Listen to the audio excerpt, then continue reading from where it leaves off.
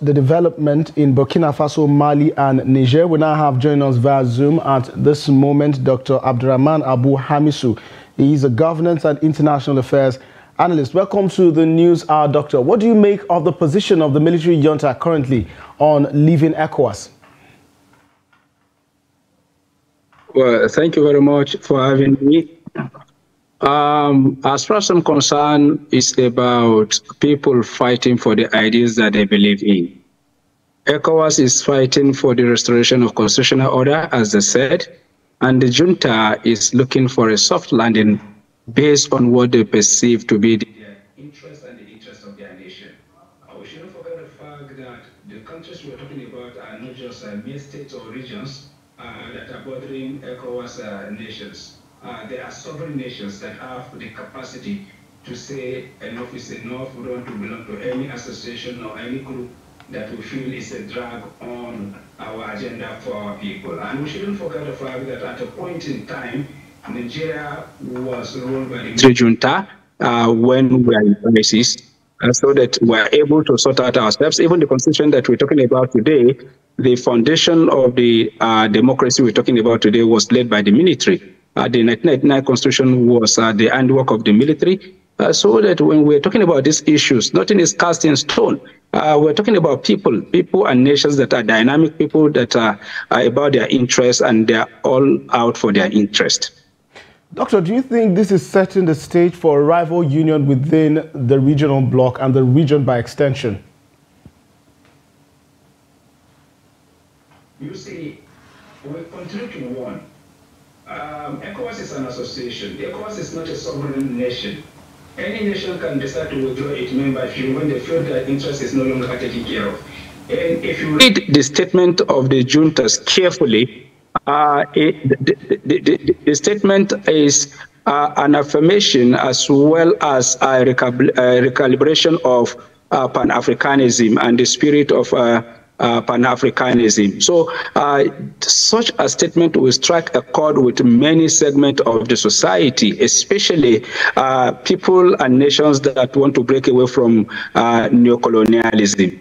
Now, ECOWAS must tread carefully because it is in a very dicey situation. The juntas are saying that they are fighting the former colonial master, which is France.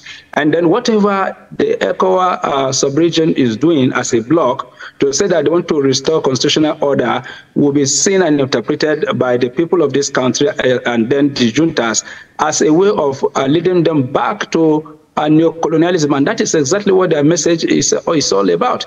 That the ECOWAS that they knew has derailed from the founding fathers' ideas that guided the formation of ECOWAS, which is bringing the ECOWAS sub-region closer and then ensuring that all the vestiges of colonialism and neocolonialism are uprooted from the soils of Africa. And then you have a situation, a very dicey one. ECOWAS is saying that they must restore democracy. And then the junta and the people are saying this democracy is not servicing our interests. It's servicing the interests of our former colonial master, and we have to do away with it. And by the time you come back to say that they have to go back to democracy, it's as if you are asking them to relinquish power and then return their countries to the hands of their former colonial master, which is France. Indeed, Dr. Hamisu, indeed. So would you say the bold step that these nations, the military administrations in Mali, Niger, and Burkina Faso have taken so far would sort of create, awaken the zeal among other nations and perhaps their military and its people to support such uprising? Because, I mean, you remember that the media was awash with videos of citizens of these countries who were openly celebrating on the streets when their democratic government were taking over. So would you call this a strategic position to awaken the spirit among other African nations as at this time? Of course, it's about strategy. It's about strategy. It's about power. It's about what you want to do with power. Now, we have a democracy. For instance, in Nigeria, that has not been working, that has not been servicing the interests of the people. For the first time in the history of this country, under democratic government, we became the poverty capital of the world. Insecurity is really taking a toll on the economy and the lives of the people.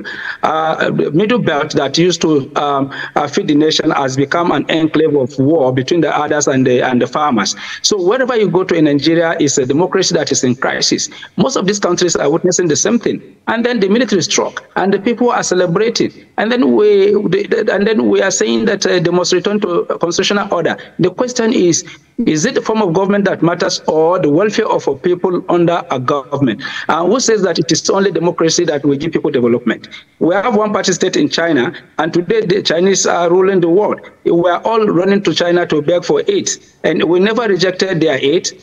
Then what gave them development, we now say they should relinquish it. We have Rwanda. When Kagame started, he was the darling of the West, and they were praising him. After a while, he realized that multi-party democracy was not going to take his country anywhere, and he decided to do what he needed to do. And today, Rwanda has overtaken Nigeria in terms of all the indices of development. Now, coming to the question you posed, any sensible person, any right-thinking person that is patriotic, that wants the best for its people, will support the position of the juntas that have come together to say, look, this particular ECOWAS is not servicing our interests. It has been turned into the tool of our former colonial masters to inflict injuries on our people, and we will not take that. And because of that, we are pulling out of ECOWAS. And if ECOWAS is not taking, a lot of member states will leave ECOWAS because it is about strategic positioning. Now, they did this so that they can be able to effectively engage with ECOWAS to ensure that nothing is... Okay, Doctor, bearing in mind that some political theorists at this moment have begun postulating and also predicting that democracy, or at least the rendition of democracy being practiced, in the West and other Western parts of the world, is failing in one way or another. Bearing in mind, would it be a bold standpoint to say at this point that with the move of these three nations at this time, that negotiations would definitely close? No. I think they did it with an open mind to ensure that there is negotiation.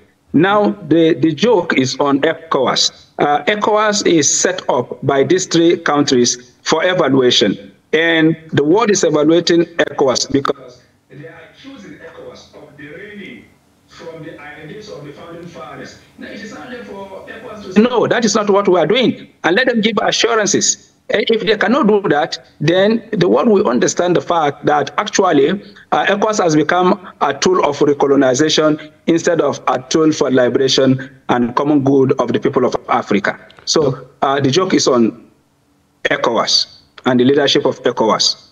Dr. Abdurrahman Abu-Hamisu, Governance and International Affairs Analyst, thank you so much for your contributions and perspectives on the News Hour. Have a good evening.